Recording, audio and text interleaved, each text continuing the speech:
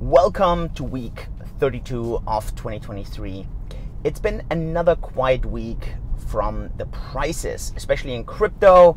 Prices flat, actually insanely flat, less than 1% weekly volatility. That's super rare. Stock markets down, both things that are actually expected. And in today's video, we're gonna update on what to expect the upcoming week. We have the ending of the earnings season in the stocks. We have the July inflation read. We're going to talk about Digital Currency Group. We're going to talk about the entire drama at the moment around Huobi, about Tether, about Binance. It's not getting out of the news. So we have a lot of stuff to discuss. With this, happy Monday. Drop in. I hope you are having a good weekend and a good start today. If you missed out on Friday's video where I talked a bit about Curve, I talk about Hex, I talk about all the drama of the last week, then please watch that video because we're not gonna repeat this here. Here we're really gonna go into what to expect in the upcoming week. And to be very frank, I'm expecting once again more from the macro or from the general markets, more impact than crypto specifically. Why is that? Let's start with crypto because it's less impactful actually in this week. Digital Currency Group, I mean, this is a key topic. They have to settle their loan at some point with Genesis. It seems they managed to raise the funds. And I mean, there's this entire story around having sold off CoinDesk for $100-something million.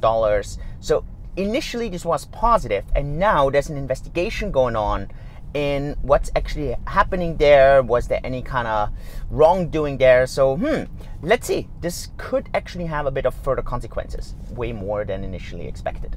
And the other thing that's really been bubbling the entire past couple of days, and it's something to watch closely, are rumors around Huobi not being solvent. Now, where's this rumor coming from? Well, there's actually police reports, or there were reports about a police investigation on Friday, just before the weekend, and then there was some really suspicious fund flow around Huobi and the Huobi wallets, and it's just been looked into left and right in what actually is going on there and what are the issues in all of that. So quite a sensitive story, to be frank. And on top of that, obviously people have been following the Tether flow. There's rumors that Tether is not redeemable. And I mean, this is something with Binance and why are they creating all these weird stable coins that we've been covering so many times here on the channel. So I don't even want to go into it. It's just something that I think is really important to watch. Other than that, not much to expect from the crypto markets. I don't think we have much to expect from updates from the ETF kind of side of things. I think it's going to be relatively quiet here in August.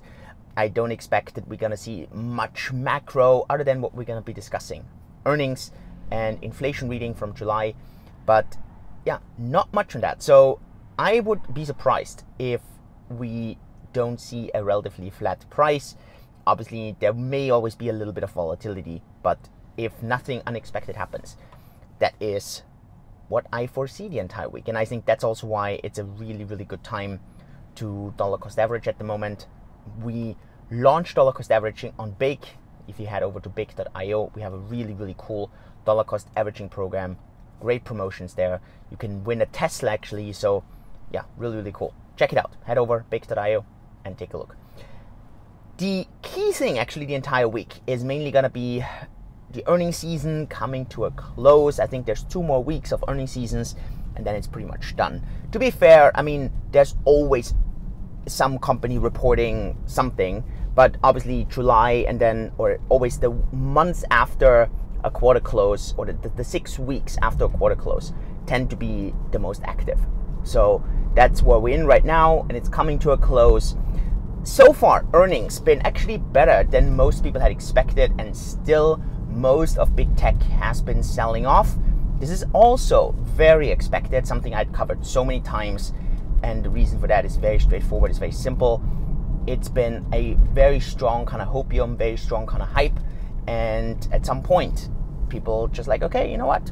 It may just make more sense to go into something safer or something that didn't perform as well. And big tech was the big winner of the entire year so far around AI and so on. So that's kind of coming to a close this week.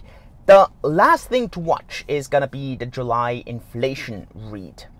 For some reference, June was at 3% year over year. This is the lowest it's been in pre-COVID actually. So we are on a really good track. Remember, the Fed wants 2%. The expectation here is that we're going to see a slight increase in inflation to 3.3%. So I would say anything slightly higher than 3% is expected. If we go lower than 3%, this would really be unexpected. So yeah, gonna be quite interesting to see that. I think the inflation read is gonna come out on Thursday or Wednesday, don't know, someone in the week. But these are the key things. We don't have any Fed meeting in August, so yeah, it's gonna be a quiet month. It's a quiet summer, and so perfect time for dollar cost averaging. You feel this left and right in the communities. Communities are very frustrated in crypto. I really believe the main utility that most cryptos have is simply the price. That's the utility, and so everything centers around that price. There's very little fundamental, and so it's very tough for a lot of communities when nothing happens. So yeah, what does this mean? For me, it means dollar cost averaging. It means building. It means staying focused. Obviously on the weekend, spending a fantastic time with the family. And so yeah, everything seems to be going well. I hope you're doing well. Have a beautiful week. Let me know what you think. Obviously, if you haven't subscribed to the channel, this is your chance to do so. And then I'll see you in the upcoming videos. All the best. Yours truly, Julian. Bye-bye.